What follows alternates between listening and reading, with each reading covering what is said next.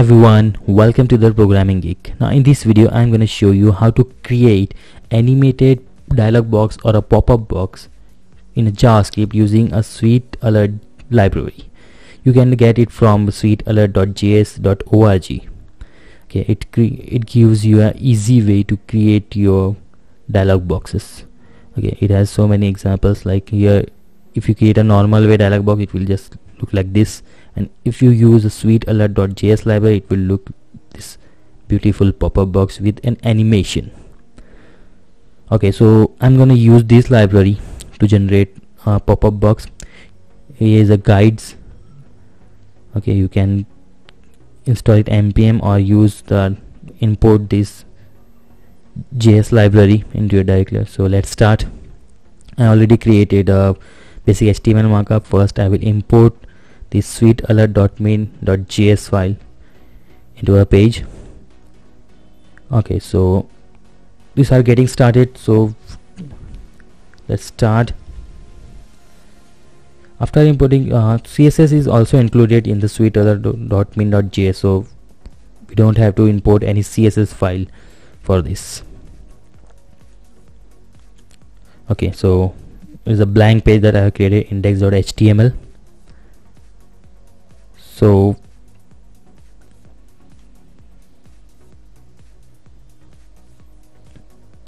first I'm going to create a button here. Okay, so when I click on this button, okay, so first I will just create a simple button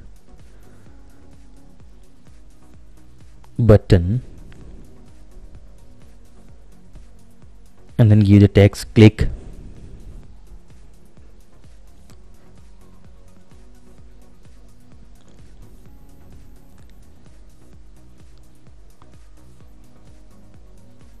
And then on this click event, so we have to create a script. So on the click event of the button, that script JavaScript function should be called. So script type text JavaScript, and then inside I will create a function called PopUp. So in this function, it's curly braces for this. Okay, in this function we have to call the method to create a pop-up. Like its method is called swal, SWAL. So you can even customize that, simply a header text or a subtext to this. You can also provide the type of pop-up, that dialog, or like success or alert. The third parameter is success or alert. So I will create a success dialog box, swal, title and subtitle or subtext. Let's assign an on-click event to this button, on click, and call the function pop-up. Okay, now I will make it button a little bit larger to look clearly. So I will assign a width like 100 pixel, and then height of 100 pixel, and then I will also like font size of large, font size large. We'll close this and then refresh. Here you go, it's pretty good. You can clearly see the, and here it's the when click and success dialog box with the OK button. And click OK, so it will dismiss, and if we click outside on any area of the page, it will dismiss. Okay, and we can also give the error pop-up. Then third parameter is time. Instead of success, I will provide an error. So when we click, it will get a error pop-up. You can even customize it.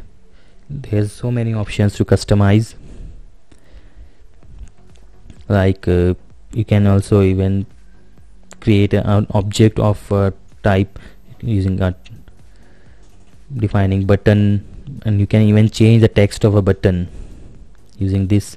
I will just show you how to implement this.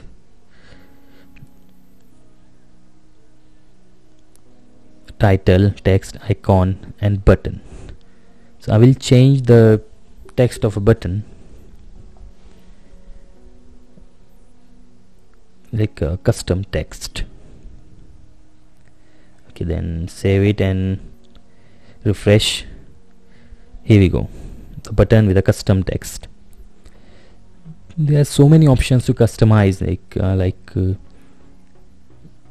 you can even use more buttons, and it also uses promises to detect whether which button or whether user clicked OK or cancel or the outside of that pop-up or dialog box.